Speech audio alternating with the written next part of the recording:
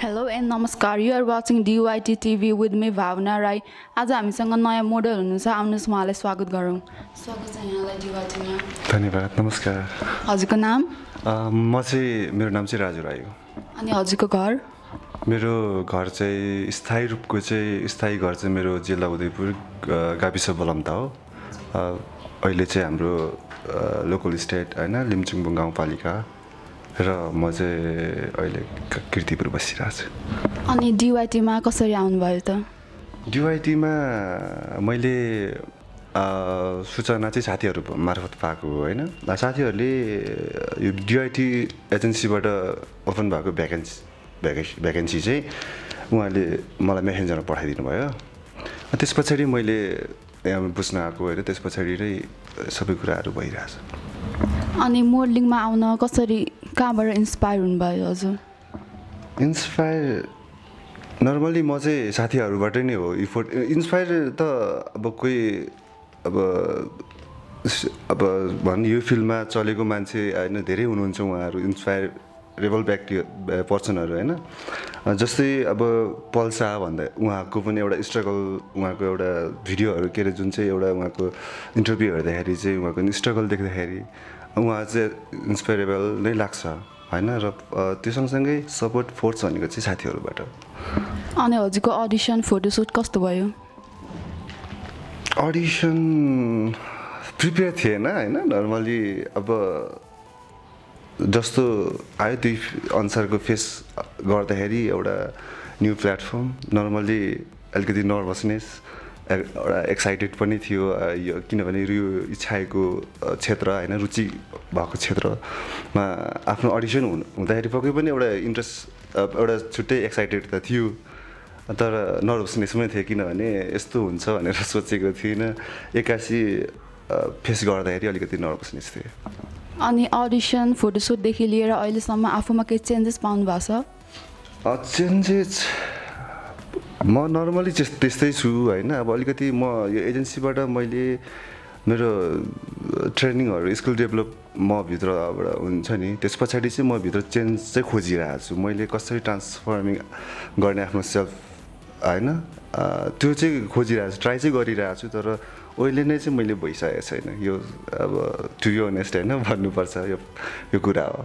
तर जुन अब यो एजेन्सीबाट पाएको ट्रेनिङहरूले एउटा ग्रुमिङहरूले हैन त्यो स्किल चाहिँ मेरो डेभलप भइसकेपछि मैले चाहिँ ट्राई गर्नेछु. हुन्छु होला सायद. अनि हजुरलाई फ्यामिलीले के कस्तो सपोर्ट गरिरहनु भएको छ? यो फिल्डमा फ्यामिलीबाट त सपोर्ट छैन. किनभने मलाई यहाँ पढ्नु पठाउनु भएको फर्स्ट कुरा हैन. उहाँहरूले चाहिँ छोराले केही पढेर केही गर्छ त्यो खालको अपेक्षा राख्नु भएको छ नि त. यो त्यो अपेक्षा सँगसँगै मेरो चाहिँ यो चाहिँ कस्तो भने उहाँहरूको अपेक्षा र मेरो रुचि चाहिँ एकअर्कामा द्वन्द्व भइरहेछ कि मेरो रुचि एकातिर छ. उहाँहरूको अपेक्षा अलिकति योभन्दा फाल्टै छ. तर म उहाँहरूको अपेक्षा र पढ्नुपर्छ भन्ने कुरा कन्सेप्ट त सबैमा छ हैन. त्यो पढाइलाई सँगसँगै म चाहिँ यो क्षेत्रमा आफ्नो रुचिलाई पनि पुरा गर्दै ह्यान्डल गर्न सक्छु भन्ने एउटा आफूभित्र एउटा आत्मविश्वास चाहिँ लिएको छु. त्यो भएर पनि सपोर्ट नगरे पनि मैले चाहिँ यो सेक्टरमा हैन स्ट्रगल चाहिँ गर्न सक्छु. र जहाँसम्म लाग्छ केही समय पछाडि उहाँहरूले मलाई फुल्ली सपोर्ट गर्नुहुन्छ होला सायद. अनि पछि फ्युचरमा आएर हजुरको मम ड्याडले हजुरलाई मोडलिङ छोड भन्नुभयो भने कसरी कन्भिन्स गर्नुहुन्छ उहाँहरूलाई? त्यो चाहिँ यस्तो हुन्छ कस्तो भने छोरा उहाँहरू पनि त्यति धेरै अबुझ हुनुहुन्न हैन. छोराको रुचि हैन मैले पनि उहाँहरूलाई मजाले बुझाउन सकेँ कन्भिन्स गर्न सकेँ भने अभियसली नै. किनभने अहिलेको समयमा जे कुरा पनि राम्रो गर्दै गयो भने त्यहाँनिर अवश्य पनि फ्युचर लाइफ छ नि त. त्यो भएर मैले चाहिँ ट्राई गर्नु पऱ्यो. मेरो बेस्ट इफोर्ट चाहिँ दिनु पऱ्यो हैन. म के काम गरिरहेको छु त्यसमा मैले फोकस गरेँ भने अभियसली नै म यो सेक्टरमा सक्सेस हुन्छु. सक्सेस भन्ने कुरा कहाँसम्म हुने भन्ने कुरा त्यो लिमिट नभए पनि ट्राई चाहिँ लगभग राम्रो स्ट्रगल चाहिँ हुन्छ. त्यो अनुसारले जहाँसम्म लाग्छ एउटा हुन्छ नि हरेक कुराहरूको पनि टाइम हुन्छ. टाइम हैन त्यो टाइमले जहाँसम्म साथ दिन्छ त्योसम्मको स्ट्रगलमा उहाँहरूलाई पनि मैले कन्भिन्स गराउन सक्नुपर्छ होइन, दुई पक्ष बिचमा छलफल गरेर जाँदाखेरि पक्कै पनि मलाई विश्वास छ म उहाँहरूलाई कन्भिन्स गराउन सक्छु र उहाँहरू कन्भिन्स हुने खालको हुनुहुन्छ मेरो प्यारेन्ट्स, र यो फिल्ममा मलाई सपोर्ट पाउँछु र यो फिल्ममा लागिराख्दाखेरि पछिको दिनहरूमा होइन फ्यामिलीबाट पनि सपोर्ट आउँछ र यो फिल्ड्समा मैले जहाँसम्म स्ट्रगल गर्न सक्छु र मेरो मोडलिङ सेक्टरमा हरेक कुराहरूले अब त्यसलाई इफेक्ट गरेर हुन्छ नि त। अब त्यसको पनि टाइम हुन्छ होला, पिरियड हुन्छ होला, त्यो समयमा मलाई फेभर गर्ने टाइमसम्ममा मैले यो सेक्टरमा लागिसके पछाडि अलिकति मैले अर्को प्रोफेसनल पनि चेन्ज गर्न सक्छु, किनभने मैले मेरो क्वालिफिकेसनहरू अनि अरू स्किलहरू पनि मैले डेभलप गरेर हुन्छु नि त, र यही फिल्डबाट पनि मैले केही सिकिरहेको हुन्छु। त्यस पछाडि अरूलाई केही मैले एउटा मोटिभेट गर्ने एउटा कुराहरू त्यो कुराहरू हुन्छ पछिको समयमा, र अहिले चाहिँ मैले स्ट्रगल चाहिँ गर्नुपर्छ भन्ने एउटा कन्सेप्ट चाहिँ छ त्यसरी। अनि हजुरको फ्रेन्ड सर्कलमा कोही मोडलिङ फिल्डबाट हुनुहुन्छ? मोडलिङ फिल्डमा फ्रेन्ड सर्कल त्यस्तो प्रोफेसनली चाहिँ छैन होइन, उहाँहरूको स्ट्रगल चाहिँ छ, र फ्रेन्ड सर्कलको स्ट्रगल देखे पछाडि उहाँहरूको फिडब्याक होइन, उहाँहरूको चाहिँ स्ट्रगल पछाडिको रिजल्टहरू देखेर नै म भित्र पनि रुचि थियो, तर मैले डराइरहेको थिएँ कि यो सेक्टरमा मेरो फ्युचर छ छैन, स्ट्रगल गर्न सक्छु सक्दिनँ, यो फिल्डमा म अलिकति फिट हुनु पऱ्यो होइन, हरेक कुराहरूको मेजर गर्दाखेरि मेजर पोइन्टमा म पर्छु पर्दिनँ होइन, त्यो क्राइटेरियाहरू हेर्दाखेरि चाहिँ म लाग्थ्यो साथीहरू जस्तै म पनि छु, केही ठाउँमा म बेटर होला, उनीहरूसँग स्किल भने मसँग पनि त्यो स्किल डेभलप गर्न सक्छु भन्ने खालको एउटा कन्फिडेन्ट लेभल होइन, उहाँहरूको पनि सपोर्ट छ, यो फिल्ममा लाग भन्ने खालको रेस्पोन्स चाहिँ आइरहेको हो, र साथीहरू केही छ, केही मात्रामा हुनुहुन्छ। अनि साथीहरूले हजुरलाई कस्तो एडभाइस सजेसनहरू दिइरहनु भएको छ? एडभाइस सजेसन यस्तो आउँछ जस्तो कस्तो हो भने यो फिल्ममा लागिसके पछाडि रहरले मात्रै हुँदैन, स्किल हुनु पऱ्यो होइन, स्किल डेभलप गर्नुपर्छ, त्यो नै हो। र मेरो पनि एउटा के अरे कस्तो हो भने प्लान चाहिँ यो फिल्ममा लाग्नुभन्दा अगाडि केही सिकौँ, त्यो भएको कारणले नै म यो के अरे डिआइटी मोडलिङ एजेन्सीमा आबद्ध हुनु आइपुगेँ होइन, न त त्योभन्दा अगाडि चाहिँ साथीहरूले नर्मली अब म त यो सेक्टरमा लागेको थिइनँ होइन, तर मलाई एप्रोच गरिराख्नु भएको थियो कि म्युजिक भिडियोमा खेल होइन, त्यो खालको अफरहरू आइरहेको हुन्थ्यो, तर रुचि हो, तर रुचि हुँदाहुँदै पनि आफूसँग स्किल होइन, हरेक कुराहरू टेक्निकल कुराहरू यो होइन, एउटा टिमवर्क पनि हो, त्यो कुराहरूले अब एउटा प्रोडक्ट त यो कस्तो आउने भन्ने कस्तो निकाल्ने भनेको त टिमवर्कले हो नि त, टिमवर्कको इफोर्ट हो नि त, त्यो भएको कारणले मैले चाहिँ त्यो एक्सेप्ट गरेको थिइनँ कि म केही सिक्छु होइन, एउटा राम्रो टिम पाएँ भने अभियसली गर्ने म, तर सिक्नुपर्छ, म चाहिँ सिक्नुपर्छ भन्ने खालको एउटा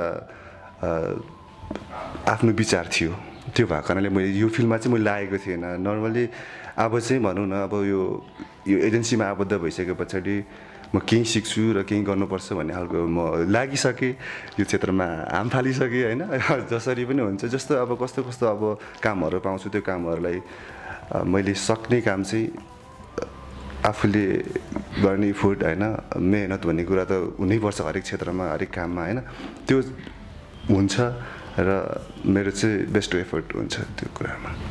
अनि हजुरलाई फ्युचरमा मुभीको अफर आयो भने कस्तो खालको मुभी गर्न चाहनुहुन्छ?